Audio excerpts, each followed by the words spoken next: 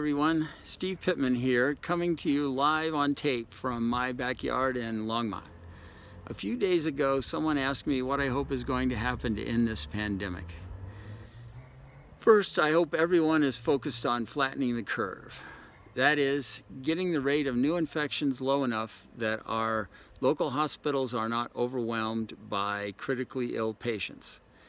That is going to happen if we all do our part to keep ourselves and our families from getting infected, and if we do get sick, to take care of ourselves and our family members at home to the extent possible, only visiting a doctor when medical care becomes necessary. Many COVID-19 cases are going to be like the flu. We have all had the flu, unfortunately, and know that rest and warm fluids will get most of us through it. But we also know that some percentage of COVID-19 and flu victims are going to get very sick. So we all need to know the emergency warning signs indicating when it is time for one of us to seek urgent medical attention.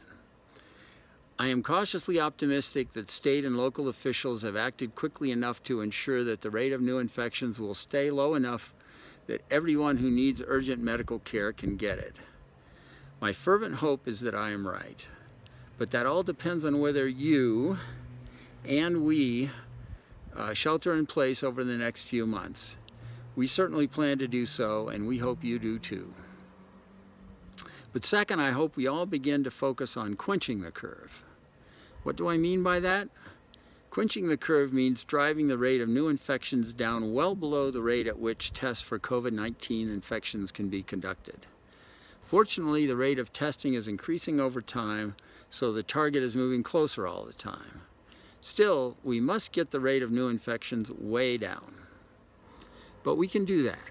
If everyone in a family goes home and stays home, having groceries delivered, never leaving the house except to go for walks with other family members, avoiding all contact with other people, if we all do that, then no one in the family is going to get sick. Of course, that is an aspiration and won't be possible for everyone. Still, we must all do everything in our power to drive the rate of new infections as close to zero as we can. And again, that all depends upon whether you and we shelter in place over the next few months. Why is quenching the curve important? Because that is the way our economy will recover as quickly as possible.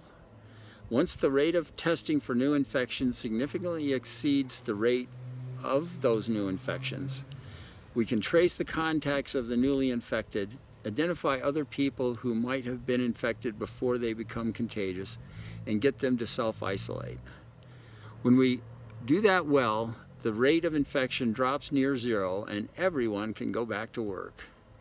Don't get me wrong, considerable vigilance will be required until we have a vaccine, so we won't be on easy street, but life will get back to some semblance of normal. That's my hope for the city of Longmont, Boulder County, the state of Colorado, the rest of these United States, and the rest of the world.